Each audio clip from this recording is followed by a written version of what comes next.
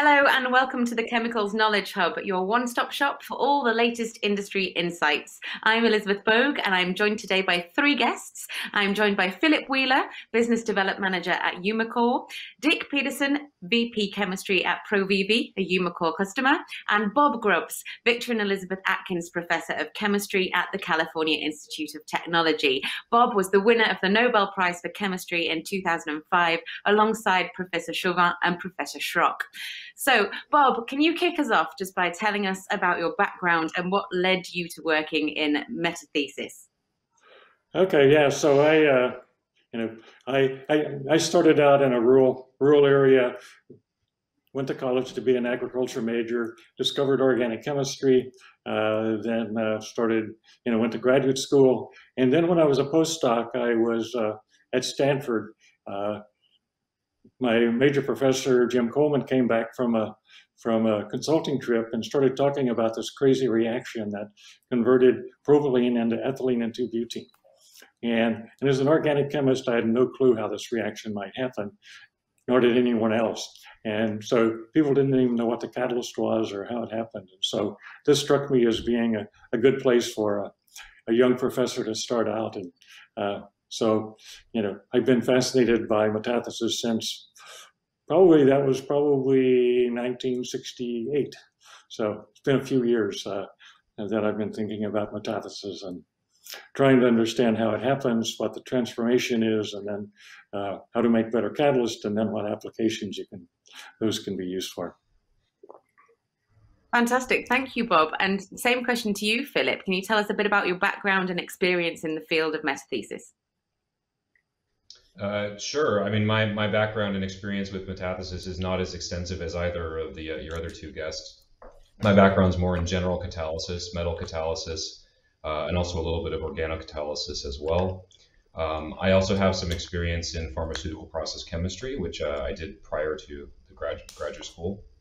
But then for the past almost 10 years now, I've been focused on commercial roles, still in a technical capacity, leveraging my chemistry background and specifically catalysis background. So what led me to work in metathesis was actually an opportunity to work at Materia Inc., which is the company that Bob Grubbs founded, Bob Grubbs and others, founded back in the late 90s in order to commercialize the Grubbs catalyst technology. So, and then starting in 2018, Umicore acquired Materia's catalyst business, and I moved over from there. So that's my background. Fantastic. Thanks very much, Philip. And Dick, same question to you. I'm also noticing a difference in pronunciation with me and my English pronunciation of metathesis, and you guys all say metathesis. So I'm going to correct myself. Dick, let me know about your background and experience in the field of metathesis. Sure. I started about 25 years ago when Bob only had two catalysts that were commercialized. And so Bob helped me develop the first ruthenium catalyzed route into insect pheromones. And that was the late 90s, so to speak. And Bob and I have been working together ever since to commercialize new applications, new catalysts. We developed technology for the Haveda ligands. It's a scalable ligand that we can put on a catalyst for the pharmaceutical industry. And then from there, we developed some technology for elements. That is a biorefiner that's in Gresik, Indonesia. And basically, you take palm oil and you split it across the backbone. And then we've developed also various insect pheromones. And the last one that Bob helped us with was the stereotenif catalyst. We had an interesting result in our lab, and I approached Bob and I said, this result makes no sense. And Bob says, that's the model in my head. And from there on, we were able to commercialize that. And I'm using that catalyst right now. It's a very interesting catalyst, and we're very excited that it's going to be commercialized. So. Well, I'm honored to be talking to three such experts in the field. So, Bob, tell me, how has the implementation of metathesis technologies changed the chemical industry over the past decade? Yeah, so it's had applications, and so it's basically a new tool of how to put molecules together. And so in the pharmaceutical industry, it's opened new ways of making new structures. Which, the first hepatitis C drug was used a metathesis catalyst, and they're still coming along. And in the biorefinery and other areas, it's opened new tools there for making new things. And there was a very large biorefinery in Indonesia, which makes things from palm oil, as Dick just pointed out, making pheromones. Dick will talk more about it, but hopefully being able to make pheromones cheap enough so that they can become really important materials. And then in the materials area is making new polymers and new plastics. And so it's opened a new realm of materials. For example, one was insulating coating for a pipe that's now pumping oil at the bottom of the Gulf. It's 40 miles long and a foot in diameter. And so basically, this simple tool of being able to make new carbon-carbon double bonds has provided tools for a whole range of different industries. Wow, fantastic. Thanks so much for that, Bob. Okay, so Dick, tell me, how important would you say efficient processes are to getting ahead in your industry? I would say it's extremely important, and that's part of our technology advantage, is that we've licensed in technology from Umicore and from Zemo. They both make metathesis catalysts. So we're going after the opportunity of using insect pheromones in row crops, and that's corn, soybean, and rice. And this is something that nobody's ever done before, because the cost of the pheromone has always been too expensive to get into these applications. And with the recent advances of the stereoattentive catalysts and the cis-selective catalysts, we're able to get into these opportunities, and we're trying to drive the price of the pheromone down below $100 a kilo. The ultimate target is $50 a kilo, which would be a major stretch, but it's a challenge that we have. We launched our first product in Mexico for fall armyworm last year. It had been hugely successful. We have farmers that come back and say they didn't do any chemical sprays and their fields are loaded with ladybugs. And that's very exciting, because these farmers have never seen ladybugs in their fields before, because they use chemicals, insecticides, and it just kills everything. And the advantage of ladybugs are they eat aphids and they eat the fall armyworm eggs. So now you have a natural predator coming in to help control it. So we're very, very excited about that. We've also got it in Brazil and Kenya and for the corn, and we're trying to get rice into Indonesia. We're doing a soft launch, and then we're doing soybeans in South America. So the only reason we can get into these opportunities is because the cost of the product's coming down, and that's mainly due to metathesis applications. Okay, so you mentioned cost being a challenge there. What are the main challenges for companies looking for more efficient chemistry or chemical processes? Yeah, so the challenge that we've been facing is some of this technology is so new. We're trying to figure out where's the IP landscape actually lie. So it's starting to get more and more clear, but we've been pushing forward with the different opportunities. And then it's the supply chain. How do we actually get the catalyst made in a timely fashion? And I've actually been working on trying to get one of these catalysts made for almost 2 years, which seems like a long time, and it is, but one of the ligands is quite challenging. And I think we're getting close to getting that resolved. But so I got to get the supply chain figured out, then I got to get the company to make the catalyst, and then I got to do the application development work, which takes a period of time. Then you scale it up, and then I got to get it registered in the country we want to apply it to. And registration takes about a year.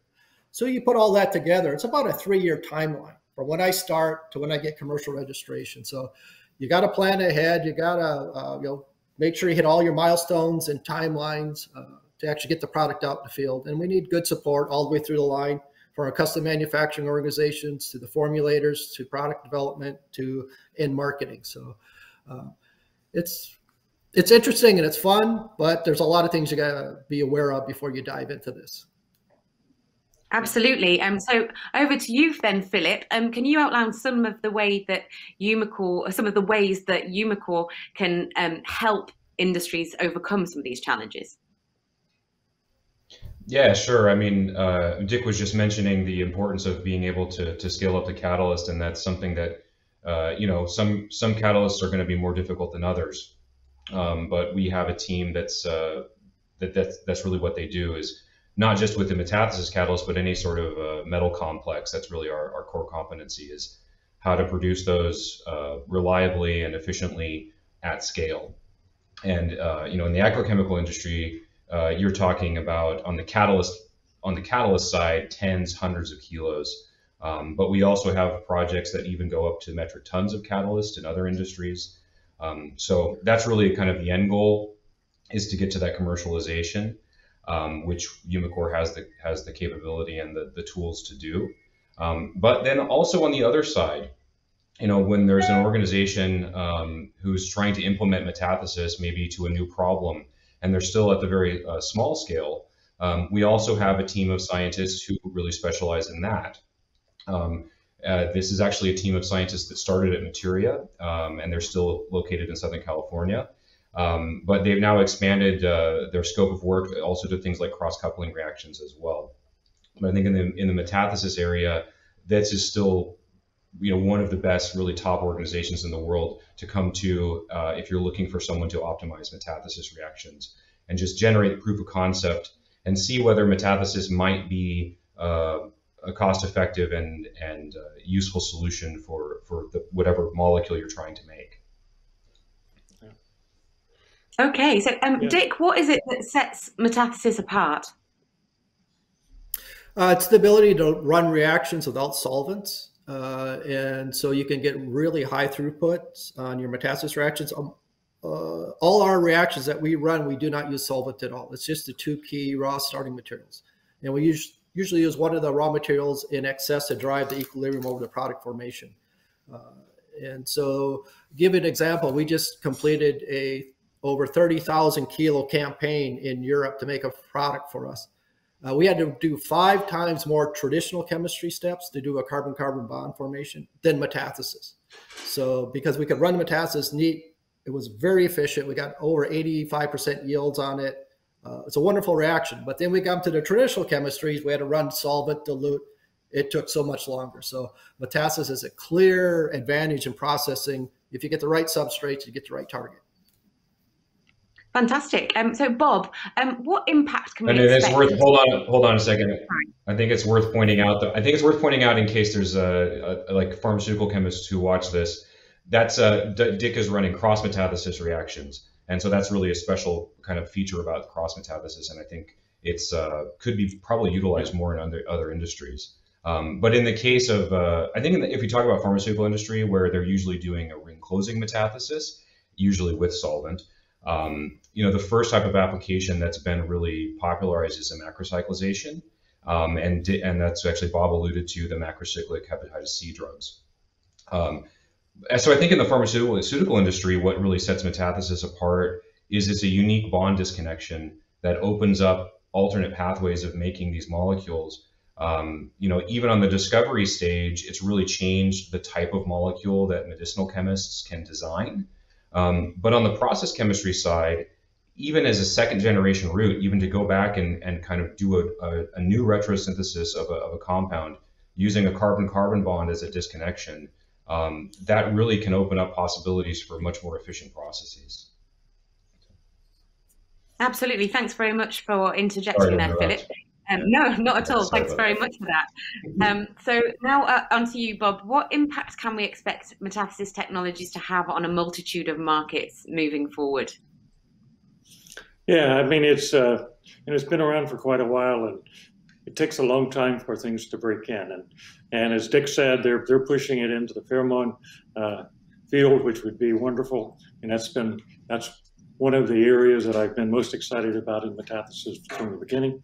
In the materials side, as I say, things are now scaling up. It's been demonstrated on a big scale, and so there's pipe coatings, there's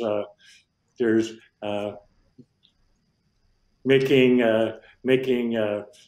wind turbines, there's making a whole variety of parts that are that can be quite large and take advantage of the unique properties of the polymer. And so it's just working its way into the market, and so hopefully over the next few years it'll really take off in the materials area.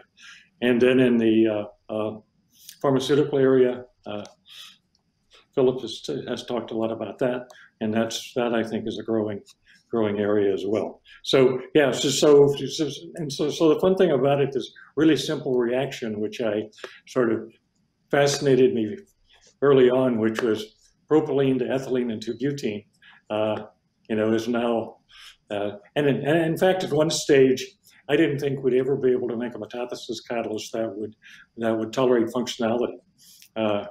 But of course we have, and so that's really opened it up for the organic chemists.